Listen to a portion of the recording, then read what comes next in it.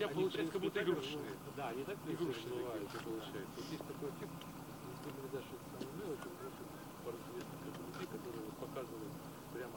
Давайте. Да? Я так и не понял. Он вроде очень долго это дело делали. В конце концов, я хочу. Вот.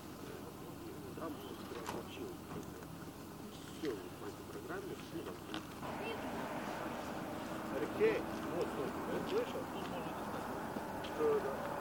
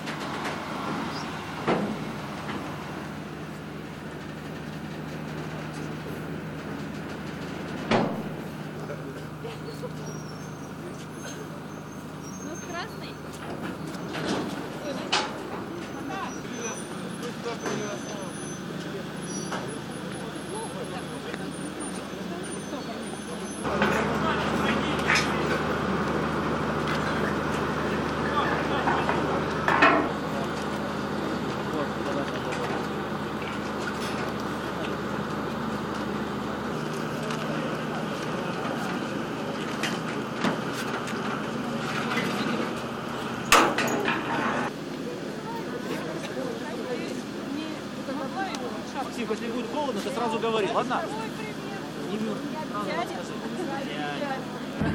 Deputy Chief Astronaut Mike Barratt. Mike, Soyuz vehicle on the launch pad here in Baikonur after very, very careful, meticulous preparation. This will be the first launch of an American astronaut in the post-shuttle era. Your thoughts on the significance and the importance of this moment? Well, there's a lot of reasons to be significant for this new launch here. Obviously, with the shuttles passing, the shuttle did what it was designed to do, which was to build the International Space Station. So now we are turning our attentions towards utilization, and this world-class laboratory that's in space, pretty much starting now, will be dedicated almost completely to producing science and technology and everything that we wanted to get the experience of human spaceflight and the knowledge to stay long periods and expect people to be healthy up there and then very productive. So it's a big time for us right now to see us transition to that era. Just a few months ago, the Russians had the setback with a Soyuz booster, the loss of the unmanned Progress. They recently successfully launched a Progress to the station. What is your level of confidence and your thoughts about how quickly they recovered from it? Well, obviously, to get to this point, to have the Soyuz TMA-22 on the launch pad and ready to go, a lot of people gathered, a lot of technicians and very smart people got together to dissect this incident that happened with the Progress. And I think an unprecedented response really was mounted to figure this out. Whole engine blocks, numbers of engines that have been produced were recalled and examined and tested.